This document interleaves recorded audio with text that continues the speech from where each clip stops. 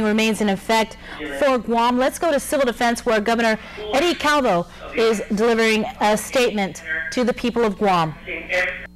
Of this event, we are providing information to the public as quickly as we can through interviews, releases, and social media.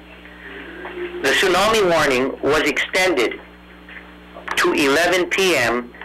by subject matter experts from federal agencies. We don't want anyone in low-lying areas until the all clear has been given. Travel throughout the island should be avoided unless absolutely necessary.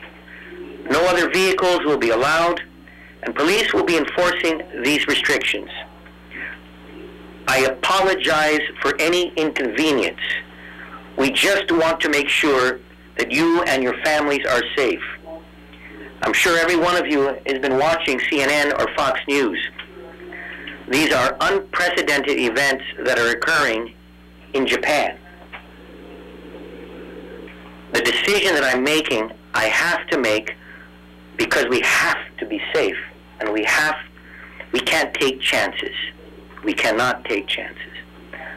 Please listen to the radio or watch the news for the latest information. And please stay safe. Thank you, good evening, and God bless. Again, that was Governor Eddie Calvo from Civil Defense. The tsunami warning for Guam has been extended to 11 o'clock tonight.